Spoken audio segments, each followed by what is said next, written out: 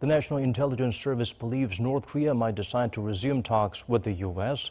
Seoul's top intelligence reportedly told the National Assembly's Intelligence Committee on Thursday a series of recent signals from the regime reflects willingness to end hostility with Washington.